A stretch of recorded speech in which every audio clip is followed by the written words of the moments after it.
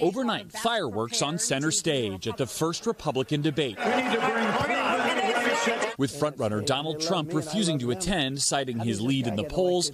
The night revolved around the next two highest polling candidates, Florida Governor Ron DeSantis. We will send Joe Biden back to his basement, and we will reverse the decline of this country. And entrepreneur Vivek Ramaswamy. The only war that I will declare as U.S. president will be the war on the federal administrative state. The polarizing political newcomer trading barbs with nearly every other candidate, who pointed out his lack of experience. Now is not the time for on-the-job training. Now that everybody's gotten their memorized, pre-prepared slogans out of the way, we can actually have a real discussion now. And his combative style. I'm the only person on the stage who isn't bought and paid for, so I can say this. The climate change agenda is a hoax. I've had enough already tonight of a guy who sounds like ChatGPT standing up here.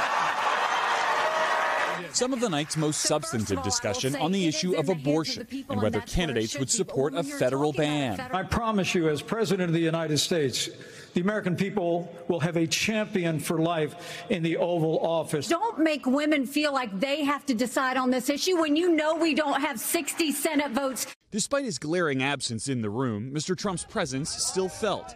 Asked if they'd support him as the GOP nominee, even if he were convicted. Eventually, 6 candidates, including DeSantis, saying yes, as the crowd reacted.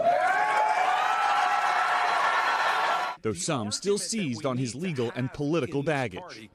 The conduct is beneath the office of President of the United States.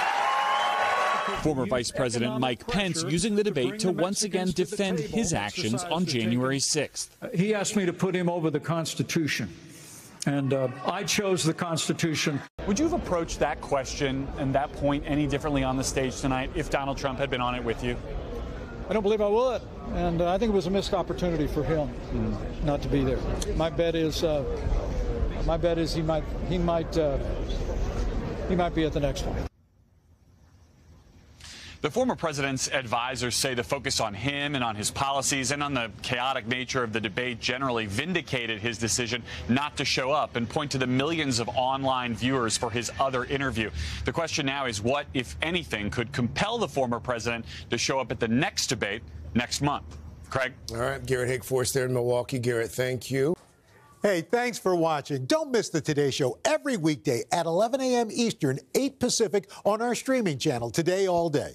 To watch, head to today.com/allday or click the link right here.